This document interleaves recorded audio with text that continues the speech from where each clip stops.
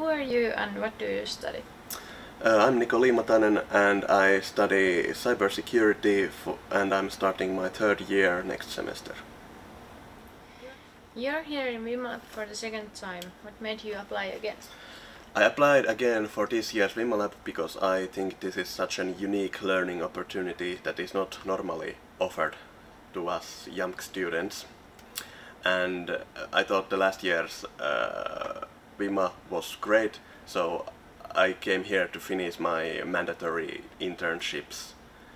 And I also think this is such a safe environment for practicing these working life procedures and protocols that are used, because this kind of project is more fault tolerant than say a company that has to make a product and earn money from it, and where the failures are much more impactful than in these kind of projects.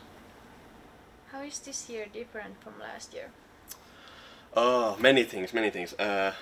First of all, last year I didn't know anybody at the lab when I started, so it was quite hard for me at the beginning because I needed to make new contacts and maybe some new friends, so that I could work better as the group. But this year I knew almost nearly half of the lab students, so it was quite easy to get to working with these people and also get to know other people via the people I've already known. This year also the management is quite different because I think we focus more strictly on the Scrum-Ban model and the methods of agile development, so, or at least in my perspective, I think last year wasn't that strict compared to this year's how we follow the procedures of these things we are doing. Yes. What do you do in WIMMA? I'm currently a junior developer for Overflow, and that for me that means I've been, for the first half of this WIMMA Lab, I've been kind of this jack of all trades. First I did documentation and requirement specification, like most of our team, but after that I mostly did some odd jobs,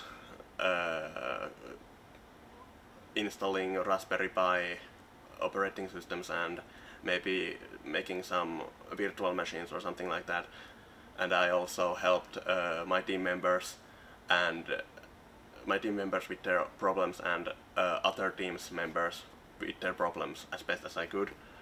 But the later half has been, I have been more focusing on scripting. I've been writing Python scripts for our usage rate functionality on the Modica. What have you learned in WIMMA? Many things.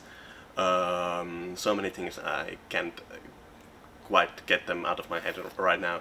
But teamwork mostly.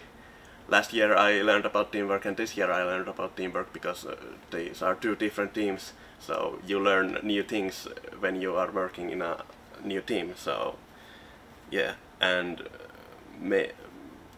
small technical things like more things, how to do things more efficiently with Linux, and some programming tidbits here and there, and also to work better in these agile projects and how to properly make issues and focus on the sprints and stuff like that. What kind of assignments would you like to work with in the future? That is quite problematic for me because I like to do many things. I like to do networking and I like to do programming.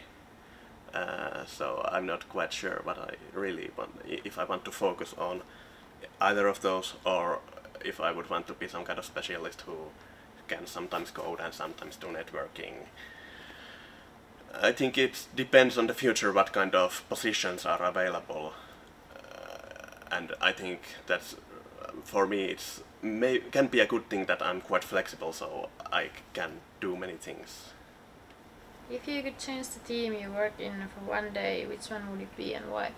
It would definitely have to be Altitude, because their software project, Virtual Friend,